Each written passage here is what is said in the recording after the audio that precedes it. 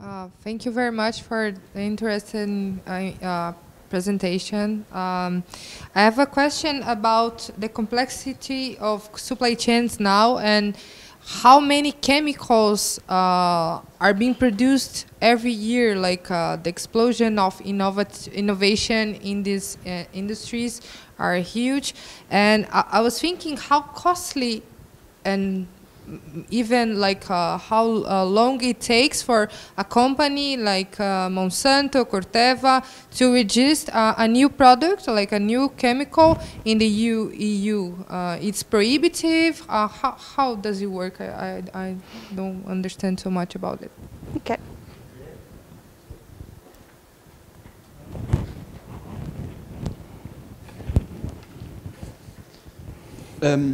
Yeah. May I? Yeah, sure. Two questions. The first one now with a different environmental, the agricultural ministry in Germany with the Greens. Do you think there is a hope with glyphosate in the future, and how is that looking?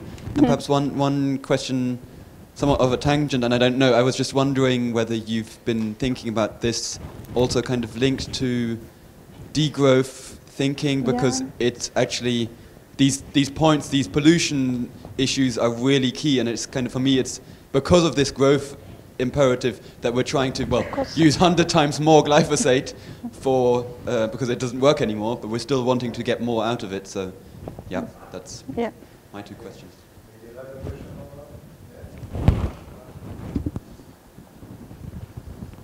I was just interested on if there's any potential for this kind of industry to move towards this new idea of like a circular economy. So on the one hand, how can we, is there like a possibility to recycle them once we use them, or on the other hand, is there any like wastage products that we can get those kind of chemicals out of? Thank you.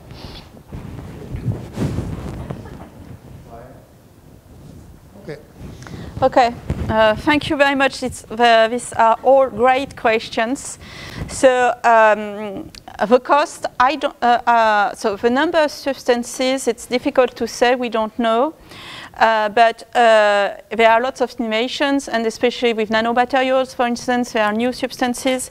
But and there are several types of regulation within the EU. You have the sectoral regulation like pesticides, drugs, biocides, veterinary drugs, cosmetics, and you have the general REACH regulations, which deal with all the other chemicals. So the cost, I don't know how it is a lot of money, but it depends on the regulations, and it depends also for which on the level the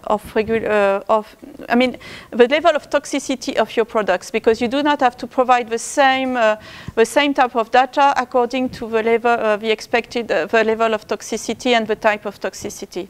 So it's quite a problem. The other so I don't know, but the other problem is one. It is this regulatory agency. They works with the taxes and the fees that the companies pay. And for instance, for the REACH regulations, once it's registered, then the source of money dries as well. So it's another type of problems.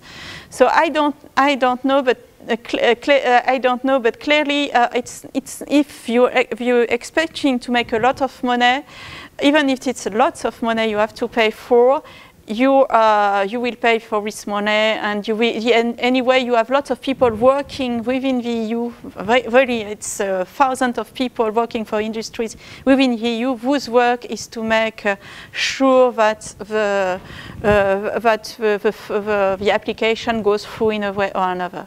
And if as a company, sometimes, and for pesticides it's very true, they disappeared, they are not authorized anymore. It's not because they have been banned. It's because the company decided it was not worth economically to resubmit an application, because it has to be renewed every 10 years. So there are many ways to go around. But if you read French, please have a look at the book from Henri Boulier. The second point for glyphosate, I don't know, because all the political in other countries, the government has changed, and I think I'm not sure that the French government will vote for the ban, whereas 3 years ago it did vote for the ban. So now I'm not sure what will happen, and I'm not sure. And I also agree that this is a question of degrowth.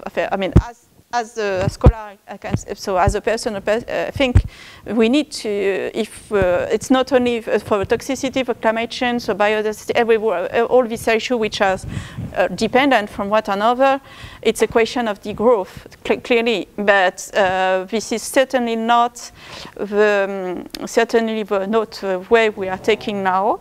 And the big problem is now that we, as a European country, we can't say degrowth, but there are many countries which haven't growth yet, have their growth. And it's a quite unfair situation. So, well, okay, you're asking us not to industrialize, but yes, you have been your industrialization periods, and et cetera, et cetera. So there are many things at stake which are not so easy. And the circular economy question, this is a great question, because now if you go into all the international agencies, the global agencies, EU, OECD, World Bank, blah, blah, blah, the report on all these questions have changed in the last few years, really. If you're looking at, for example, there is something which is called the global chemical outlooks, which is the first was produced, I think, in 2012, and you had several other, and the most recent one, they are produced by many international organizations, programs, or whatever.